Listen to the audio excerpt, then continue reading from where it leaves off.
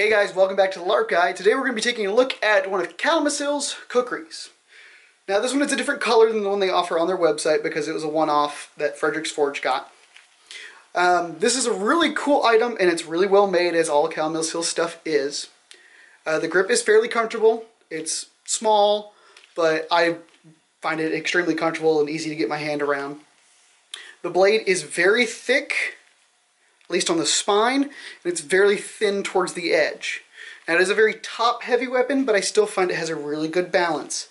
With the Kukri design, you're always going to get a lot of top-heavy because it's a chopping weapon. Now guys, what I do suggest is being careful with one of these. Since they are top-heavy and with a very thin contact surface here, they do tend to hurt a bit. Now once the foam breaks in, I'm sure it will be better.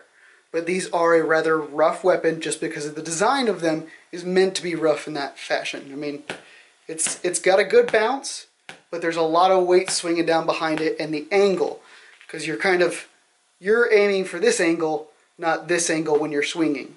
So if I was to swing this way, it's not so bad. But when I turned around, I'm actually kind of cutting through the target.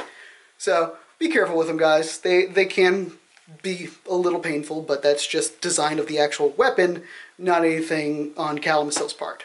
Like I said, great foam, great construction as always. There you go, guys. Calimcail's Kukri. Thanks for watching. As always, walk quietly, die loudly.